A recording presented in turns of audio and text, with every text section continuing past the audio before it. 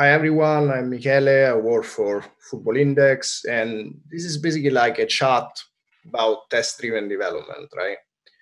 So first of all, this is almost mandatory. So what's Football Index? Football Index is this product that we make at Index Labs, and we launched it in October 2015. And essentially, it allows users to buy and sell shares of football players in a betting platform, and throughout the year, based on the value of your portfolio, we basically pay, dividends, right? And the price of football players goes up or down based on game performance and social media. Now it's going fairly well. We got 135,000 users, a third of which are more or less active, and we're ramping up. And we're just in UK, so this is just the start. The biggest portfolio for a single customer is about £2 million. So some people are taking us fairly seriously. It's not just like fantasy football. And last year, just to give you an understanding, we traded for about 640 millions and we paid about 8 millions in dividends. Now, that said, what is test-driven development? So first of all, the thing is that we hear a lot about test-driven development these days, right? So if you open Twitter or LinkedIn, there's always an article every day by the, Agile Manifesto founders and so on about TDD. But it's actually not such a new technique.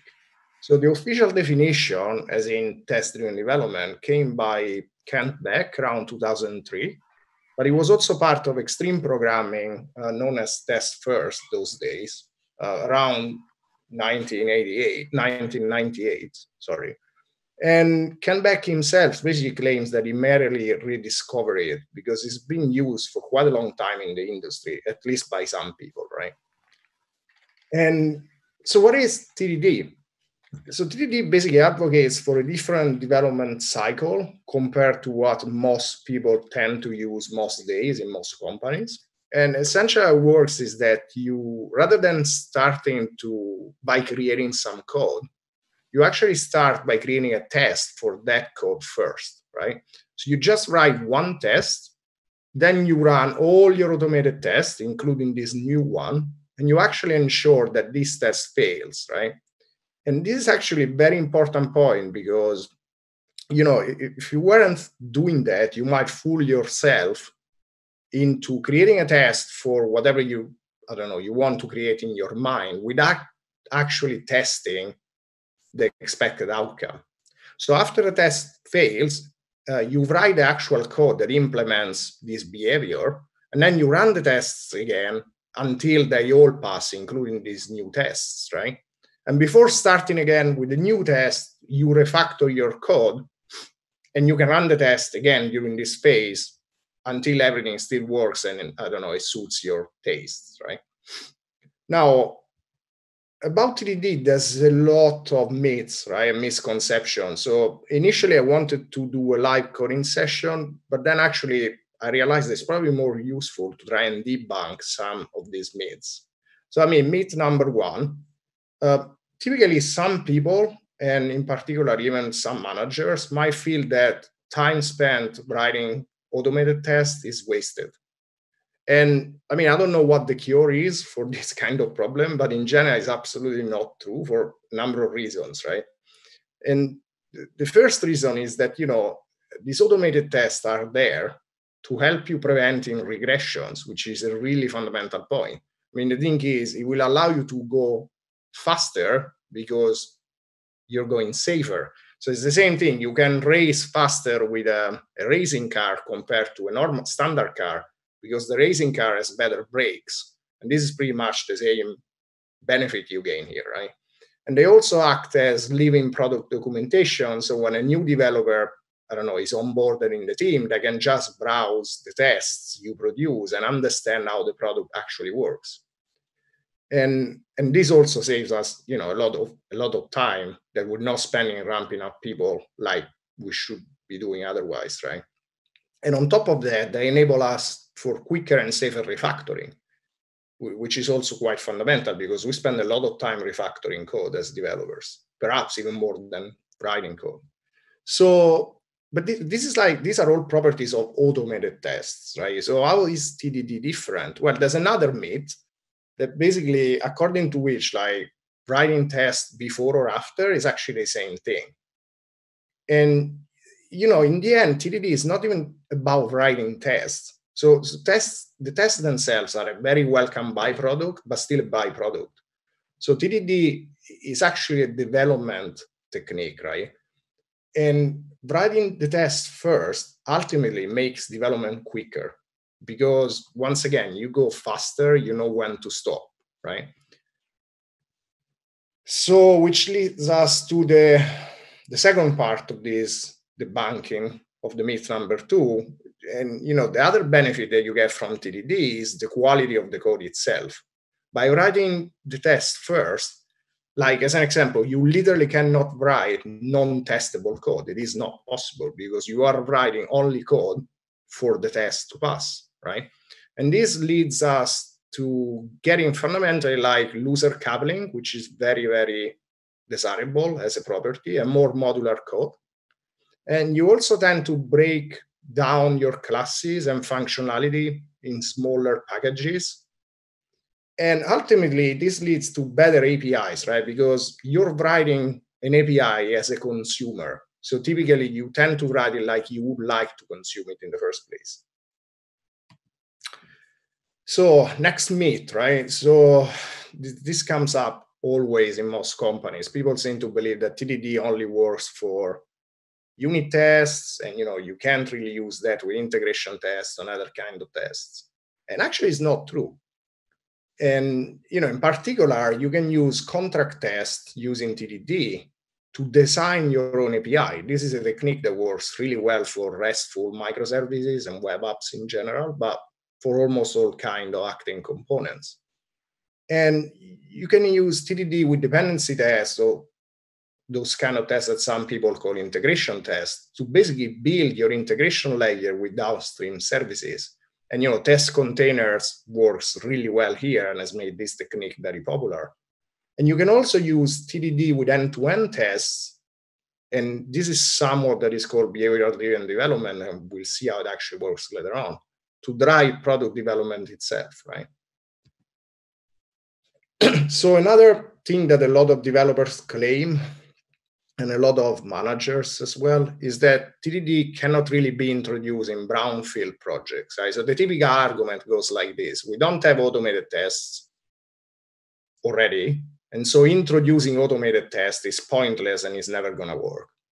Well, actually, on the opposite of this argument, TDD is a great way of improving these problematic software projects. And the only thing you need in lack of existing automated tests is actually modularity. So you need to make sure that when you're pushing your commits, you're not breaking some other parts of the application. But as long as the application is modular enough that you get some sort of confidence in this, you can use TDD from day one.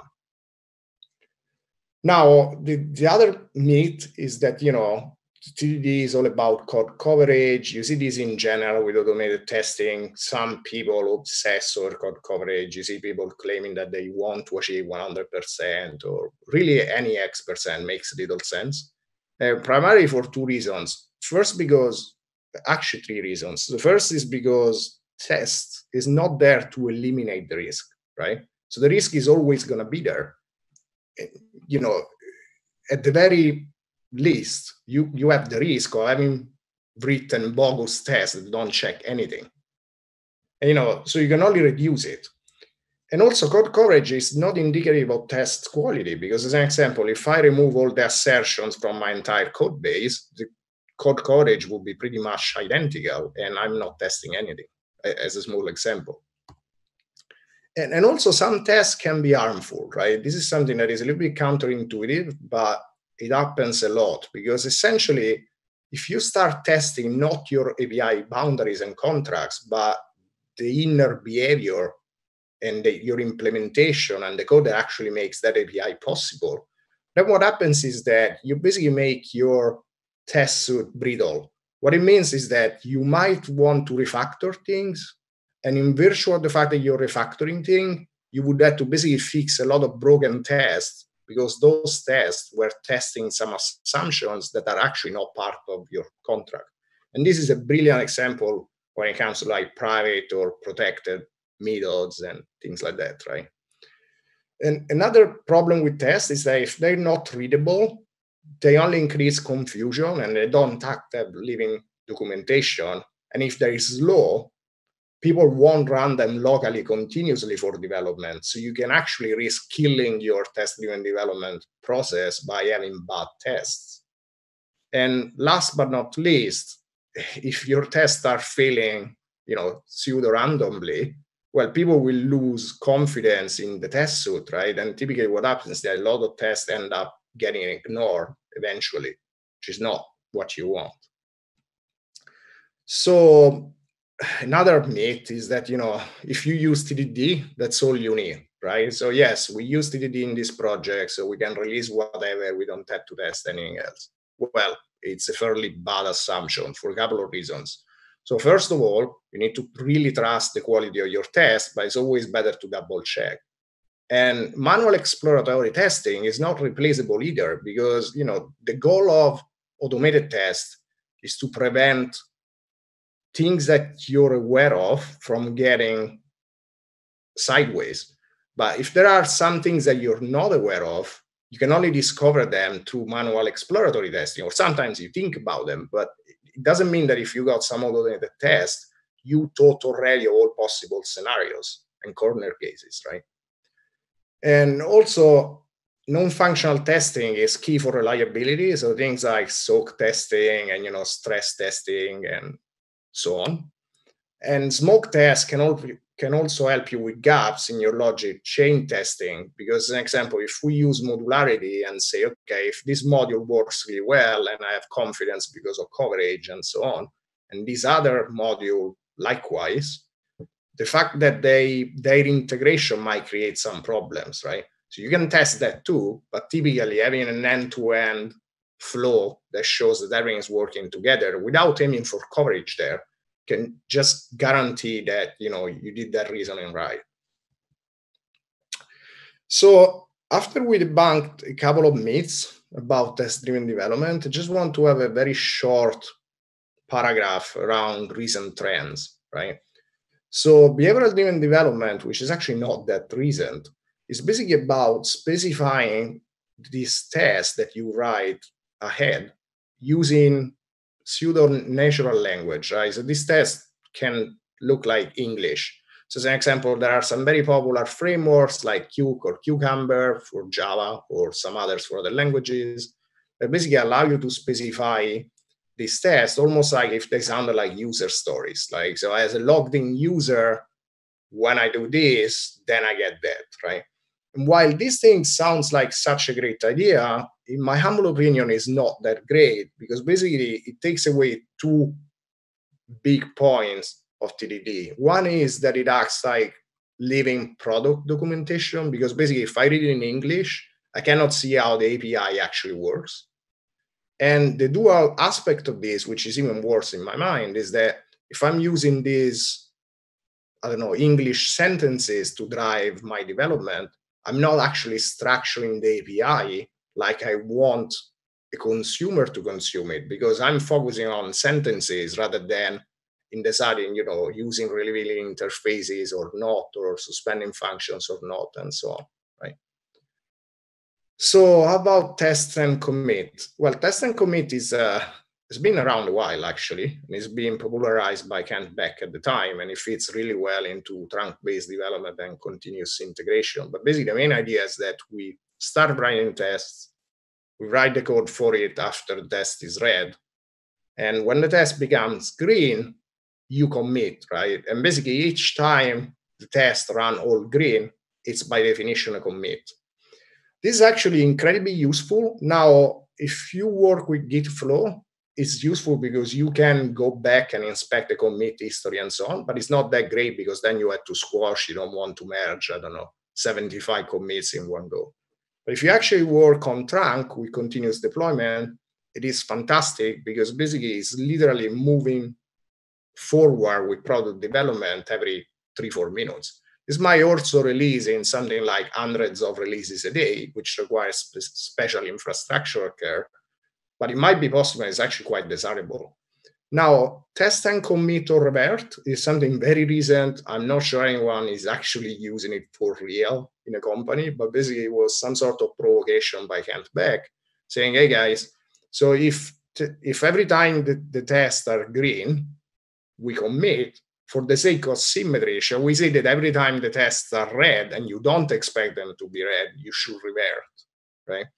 Now, what is the point of this craziness? Because it does sound crazy to me, and it definitely did before I read the full article. But basically, the entire point is that if you force yourself to work this way, you will also force yourself to really reduce the increment of the code you write before running the test, because otherwise you will be too afraid that you have to revert a big chunk.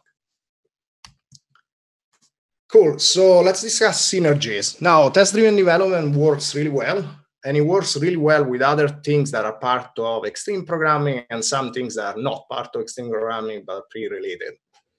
So one thing that it works really well with is ports and adapters architecture, because essentially ports and adapters architecture makes your components more modular, and TDD greatly benefits from modularity. Once again, domain-driven design, because domain-driven design puts a lot of attention on designing APIs to basically reflect the actual domain language. And it works really well with TDD because you use domain-driven design to create the test you write as part of TDD. And once again, pair programming, it's a natural fit. There's also even a technique called ping pong programming, where basically, like, I don't know, if I'm pairing with someone else, I write a test and then we switch and this someone else writes the code to make this test pass. And then we alternate again, right? So he writes the test or she writes the test and I implement the code and so on.